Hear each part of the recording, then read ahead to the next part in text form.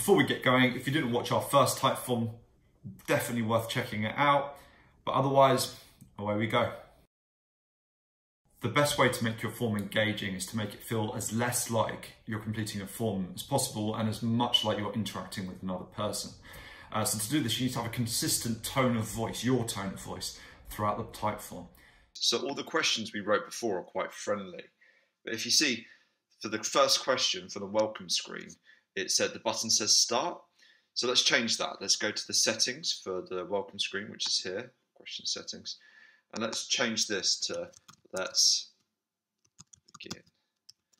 So we're really aligning it with our tone of voice of the questions. And then equally, if you go right to the end, we say, thanks for your feedback.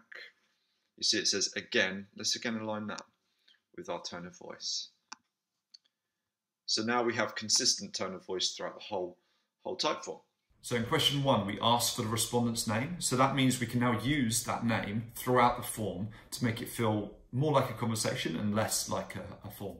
So just go to question 2, click on where you want to insert their name, hit the @ sign, and then straight away it comes up with what's your name.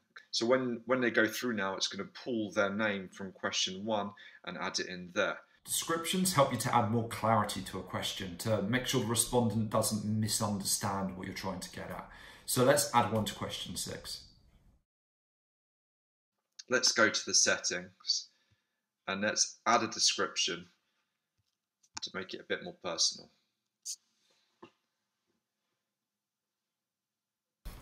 What you don't want is for all your respondents to have completed your form and then you look at the data and realise that a lot of them have skipped some of the questions.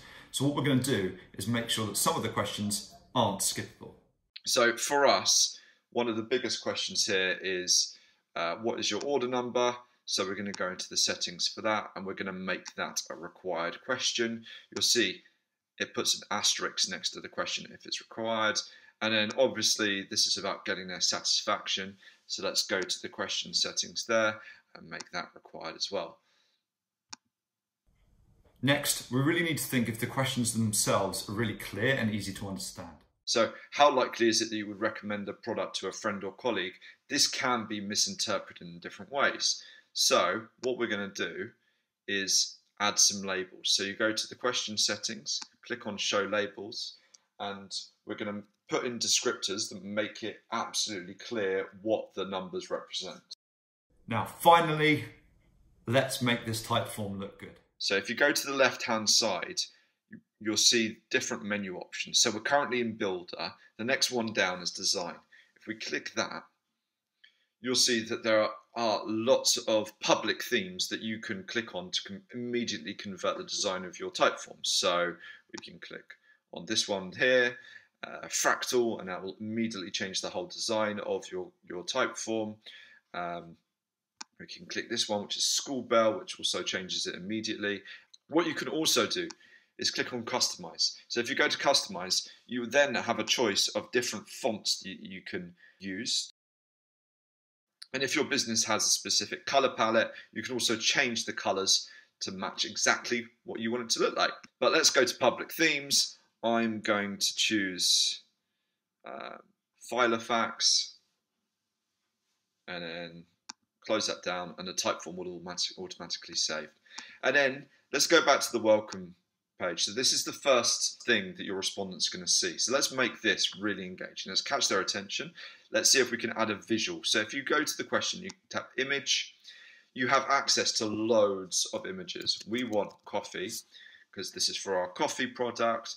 We'll scroll down, find one that works for us. Perfect.